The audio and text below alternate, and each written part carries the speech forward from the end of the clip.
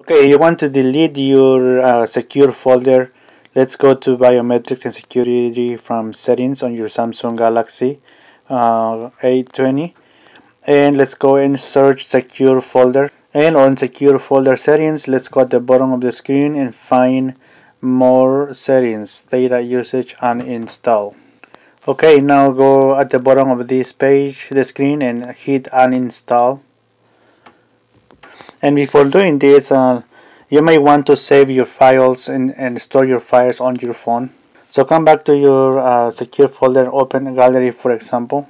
If you want to move files out of your secure folder, open any item and go on the upper right screen on the screen and then say move out screen to secure folder, move out of secure folder, and this picture automatically will show on your phone's gallery. Same with any application that you have on secure folder will be placed to your screen where all the apps are placed.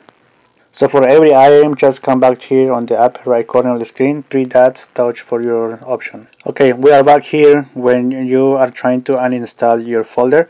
So on this option is checked, move media files out of secure folder. Okay, so you want to check this just to be safe. If you did the one that previously will show you how to move out your secure folder to your screen. So just check mark here.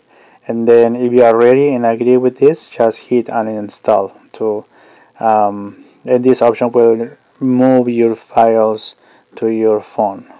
So uninstall and your screen will kind of turn on and off. Okay, so now on your notification bar you're gonna see a message from secure folder. So tap secure folder to see your view backup files. So here it's the backup file of your items that it were moved out to your secure folder. So now they are on your internal storage. So if you want to delete them, just go to your main screen and find them and delete them. So just select 3 times each option and you will be able to actually see the items, the location and everything else. Okay, so thanks so much for choosing my video. I hope this was useful information, and let me know if you have any other questions, and please subscribe to the channel.